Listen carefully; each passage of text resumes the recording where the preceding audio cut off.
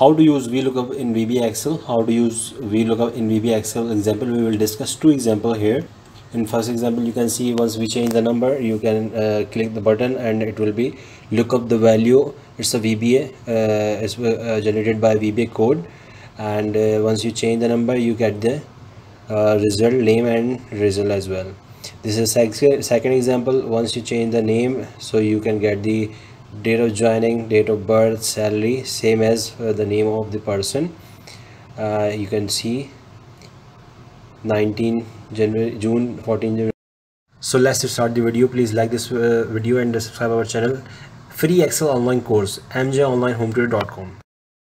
In your Excel, if you don't have the developer tab, so you need to go to the file and options, then you need to open customizable and you need to check mark on the developer. So you will have the developer option. You can use VBA. Once you open the VBA, you need to add the VLOOKUP VBA code here, and just update the sub VLOOKUP in VBA Excel.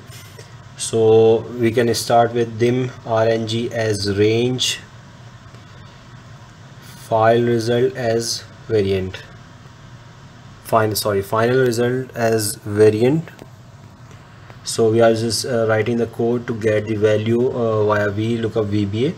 Set RNG is equal to sheets and the file sheet name we have VLOOKUP formula. Here you can see. So once I can copy it and close bracket, then dot range, and we have a range here as J and J6.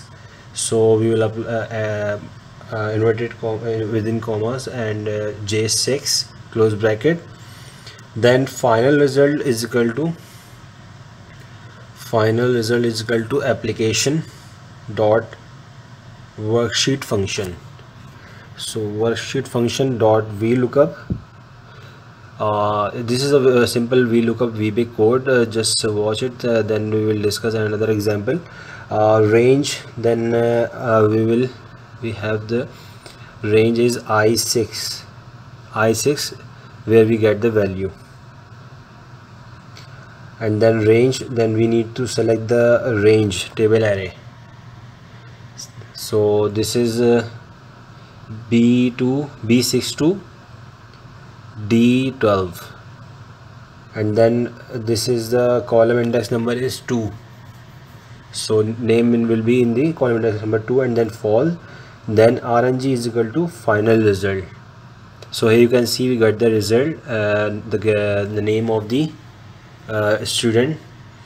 Then we can copy paste the code and just need to change the value. K6 is here, and that's it. So it's ready, but we need to change the column index number. So once we change the column index number, we will get the result, not the name. So once we change the column index number and we just run it, so you can see we got the result of the Mark Zuckerberg and whatever you select. Just now adding the key to run the VBA from the Excel.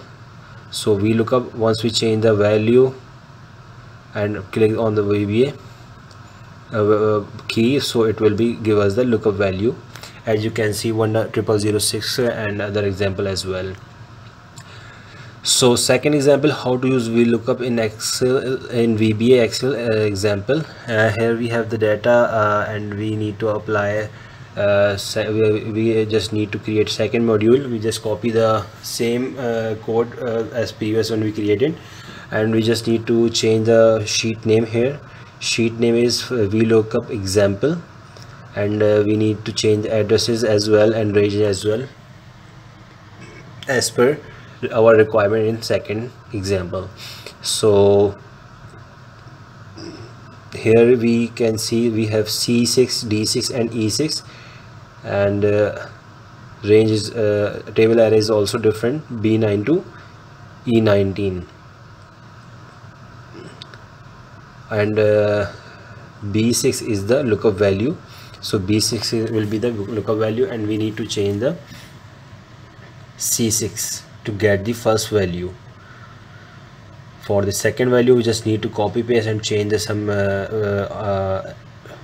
addresses D6 and E6. So this is very simple. I will give you a training about the VLOOKUP Excel with the help of formula, sorry, within the user form. So that's another example that's very useful and very important to understand, because this is very simple, and that will also simple, but that will be on user form. Now we are adding the key of VLOOKUP here, the module 2 VLOOKUP. Once we click on it, so it will be like this video, and don't forget to subscribe our channel. I really recommend you to watch how to use VLOOKUP in VBA with the help of users form. In that example, we will discuss VLOOKUP via VBA for the user form. That is very important. Watch this video right now.